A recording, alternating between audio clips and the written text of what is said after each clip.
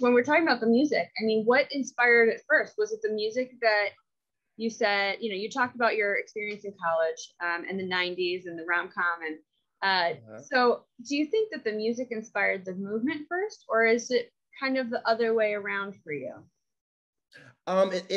It's very much, I think with me, it can be option D because it's a work where the theme started to form Mm-hmm. and I needed to spend a lot of time. Granted, I listen to D'Angelo's music all the time anyway, so that's a thing.